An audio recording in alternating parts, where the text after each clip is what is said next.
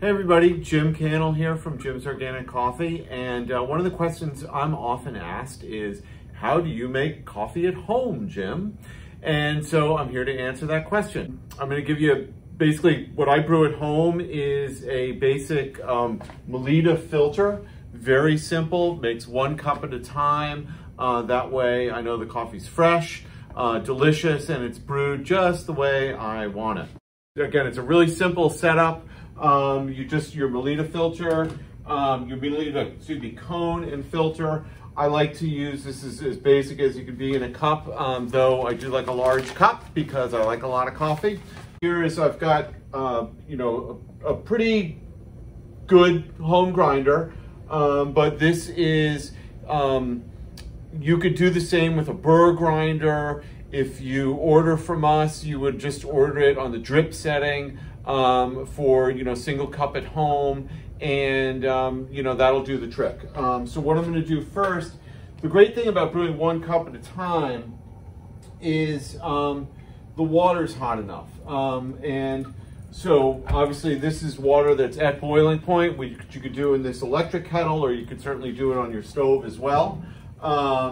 And what you do first is you run a little bit of hot water through the filter, and what that's going to do is basically get rid of any sort of paper kind of residue. So what I've done there is I've run the water through, and then gotten rid of the paper taste and heated it up a little bit. So I've actually pre-ground some coffee. So what I'm going to do here is, for this drip grind, you want something that's basically, it's sort of like sand. Not super fine sand, but fine sand. How much coffee you use is really a matter of taste. I will make with this cup, I'll use the equivalent of like sort of 3 heaping tablespoons. Again, I like my coffee strong. You could use a little bit more, you'll use a little bit less than that. At home, I generally do a dark roast. And so you use a little bit more because dark roasts are less dense. If you were to do a light roast at home, you might use sort of 3 not so heaping tablespoons. That's the difference there. So we're just gonna fill this up and turn our kettle back on.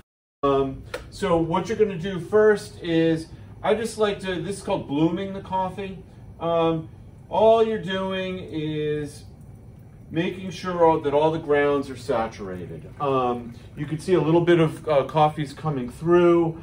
You can also see how the coffees are blooming there. What that does is, by pre-doing that, what you're doing is you're leaving room, so to speak, between the particles in the grind. So then when you add the water, what you're doing is they're sort of evenly spaced out within the filter. What I'm going to do is just kind of keep adding water as it goes. Pretty simple. This is going to yield a good strong cup of coffee. That's the desire. And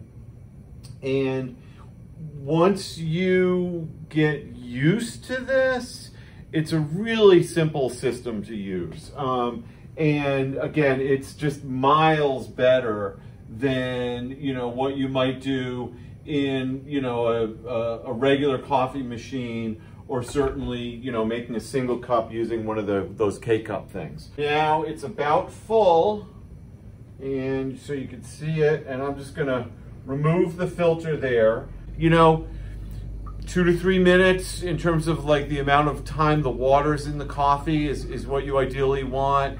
With the grinding and the setting up, maybe it takes 5 minutes, but you're gonna yield, once you get used to it, it's a perfect cup of coffee time after time. And it's done to the way you like it, and that's the most important thing. So, delicious, full-bodied, nice brightness to it, good sweet love blend. Enjoy.